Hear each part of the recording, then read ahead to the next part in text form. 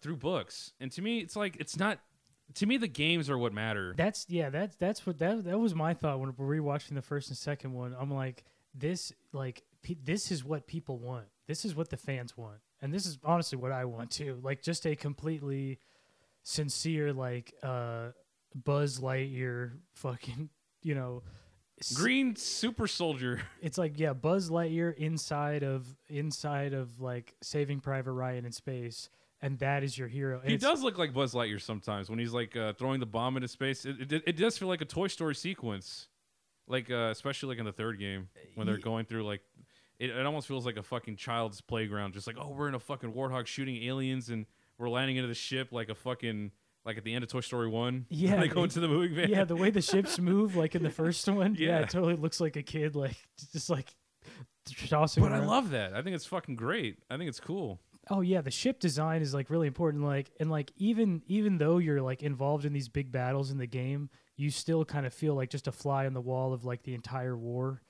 Oh, they have like really awesome skyboxes of like Banshees like shooting down like human aircraft. Because like a lot of times like you just like drop into like a battle's going on, but like you've got to go do this other mission, Yeah. or whatever, yeah. And it's like you're like kind of just seeing like one small you're just seeing a slice of this giant conflict that's going on. And like I don't like do you start like mid conflict or like the UNSC already knows about them, but like are they already engaged like on multiple fronts and stuff? Or like I think it would be cool to see like the war expand and it's like your Master Chief is helping, like they're using him to do important things, but like it's still like out of their control, like like this war that's being forced upon them,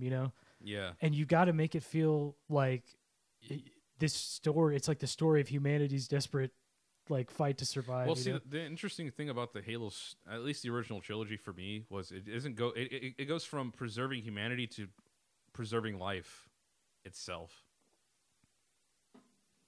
Because in the original game, the conflict starts off with, the Covenant trying to take command of a Halo ring and activate it, destroying existence as we know it.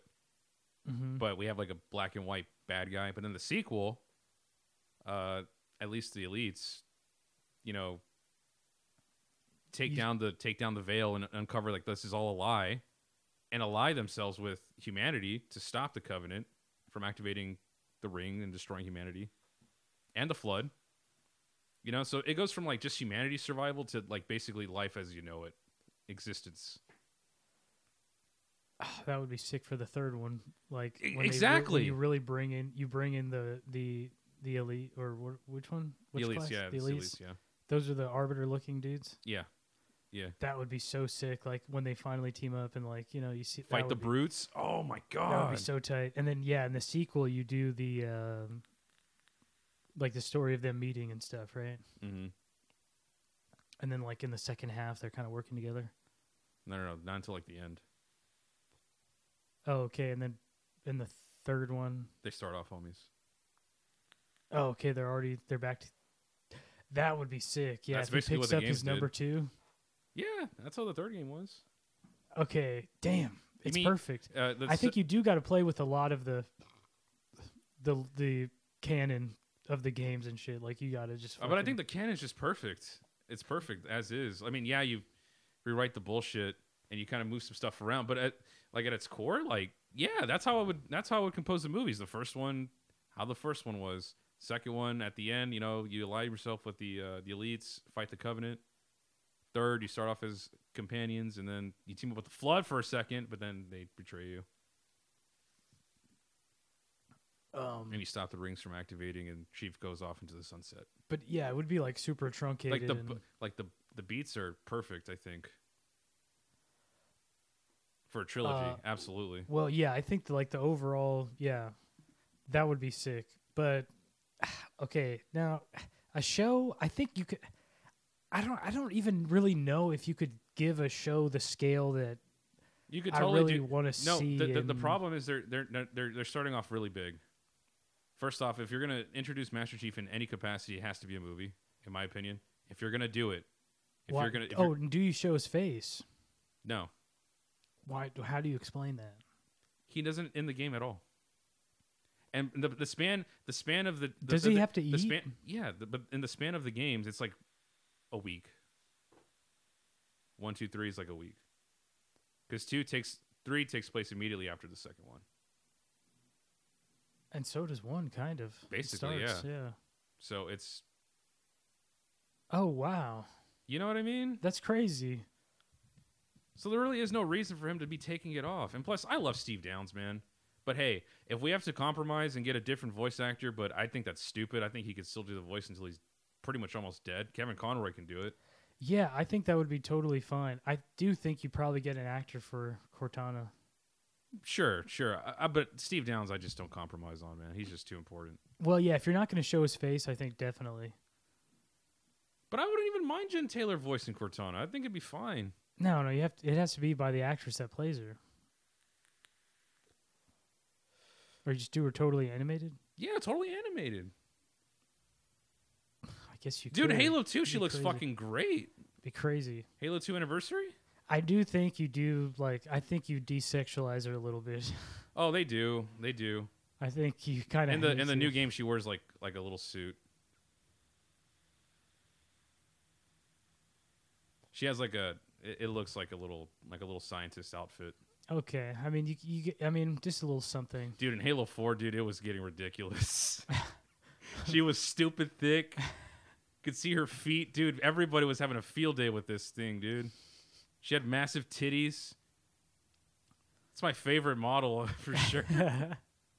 Of Cortana.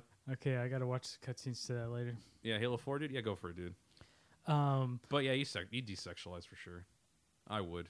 But this show, basically, they've gone the postmodern route and they're making him a Master Chief is now a rebellion against the UNSC. The UNSC. And the UNSC aren't even remotely ambiguous in terms of whether or not they're good or bad. They're just overtly bad. Yeah, they're just overtly don't give a shit about human life or anything. Yeah, well, I mean, I think that's the show's fault. I think they are just kind of and see, people say it's not woke, but I'm like, it kind of is. It is. It's not so obvious, but when you have the military as the overt bad guys. Okay, could you rewrite it where 500 years in the future we are kind of more of a Star Trek society? Is that too far? That's how I saw it. Maybe Dr. Halsey is bad. No, I think you still do shadowy seeds of the government. The Oni is basically like a CIA. In the game, well, in one of the games, right? They say that the Spartans were created to quell human rebellions. Yes. Separatist colonists, basically, which was what this show is about, and that's what they've honed in on. Right. That aspect of it. That's not where you start, though. I mean, you can get there at some point, but I think you need to establish the greater picture. I think that's where Halo does its best. I mean, I felt like it was pretty accurate. It's that you see them quashing the rebellion, and then the thing attacks. You know. Yeah, it's pretty. Or you start out with a colonist who are hate the UNSC.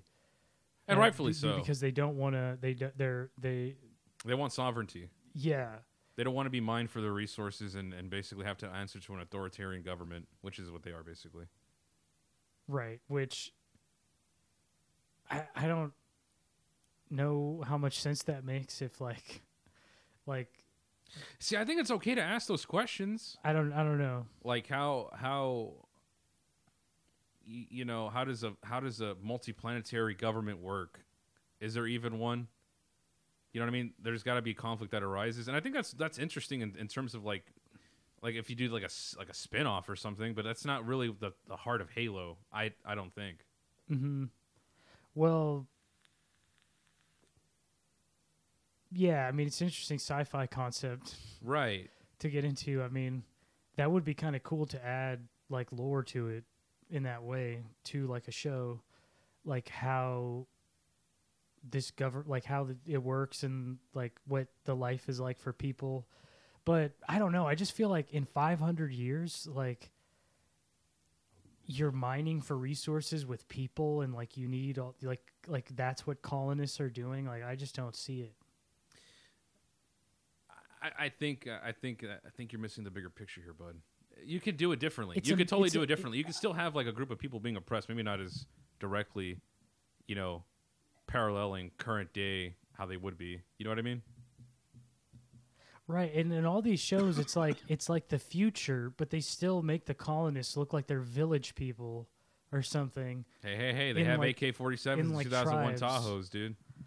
Right, and it's like it's 500 years. You would have like fucking maglevs and like teleporters and like doors that open themselves and like just holographic, you know, shield door panels or something. You know, I what like I mean? the way they did it in like Halo 2 Anniversary. You know how like they all have like AI chips in the back of their head. Have you noticed that? Well, yeah, the UNSC looks futuristic, like all the ships and stuff, and like all their like that stuff looks futuristic. But like, no, I'm just talking about the show. Like they like and in a lot of sci-fi. Well, like there is like an artistic decision in doing that, because I did notice this, but it's kind of always been the case, like even in the games, where you have like these archaic, rustic cities that look like maybe only like 50 years in the future for us. You know what I mean? Kind of being clashed with like this futuristic super soldier just walking around it. There's always been kind of like, that's always just kind of been like an artistic decision, I think. And I don't think they know why. I don't think they're doing that on purpose, like how Bungie intended it to be or be portrayed. Mm-hmm. But I mean, you can't. I don't know. They don't understand the source material at all. So the show. I mean, do you ever see human colonists in the games? Yeah, in Halo Reach.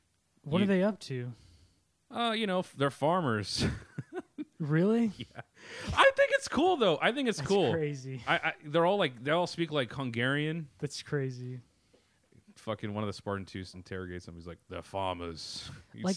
Okay, so now that I'm like, by the time that we can live on other planets sustainably, like we could actually like live on the moon or Mars or something, and there's that level of like you know, transport going between, that people can actually stay on the moon, you know, for a long time. Yeah. Years at a time.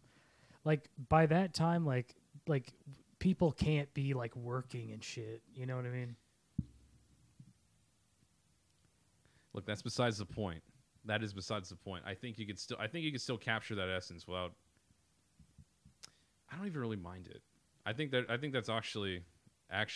Yeah, it's kind of a Star Wars type thing. Yeah, I think that's. Yeah, I was gonna say that's kind of what gives it sort of that charm, because it is ridiculous. It is almost fantastical, the level of sci-fi. You know what I mean? Yes, it's. It was never meant. It was never meant to be an accurate depiction of what the future would look like. You know what I mean? At all. Yeah, I guess even in the first one, because they have like regular guns.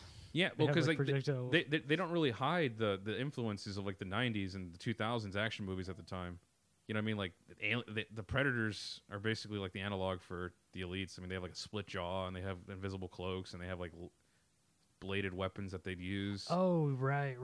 Even in the sequel, they have like that is a lot of similarities. They have like a big headdress that makes them look like the alien, the xenomorph from Alien, in the second one. That's pretty sick, though. Yeah, but I mean, they never tried to hide it. You know what I mean? Yeah. Like they look like. I mean, yeah. For Halo, you do it. Yeah. You know what I mean? Yeah. And I think you let it roll. I think if you make a show that I don't think is insanely serious, you know what I mean? Yeah, it's got to be kind of like they're trying to like do like this rebellion resistance story. Maybe they do like keep it kind of silly, and it's, I don't know, but it seems pretty self-serious so far. It's silly like, because of how serious it takes itself. That's what makes it so silly. Right, is where they don't realize like how like cringe, cartoonish like this There's whole this one thing sequence is. When Miranda Keys comes out, and I have no problem with the race switch at all. I don't give a shit. It's fine. Oh, the chick at the beginning of the second one? Mm-hmm. Oh, okay. Remember, she's like, I'm not another politician. look, these politicians. She says like politician in that conversation like 5 different times. I was like, man, this is just terrible writing. This is just awful. Like, you don't respect your audience at all.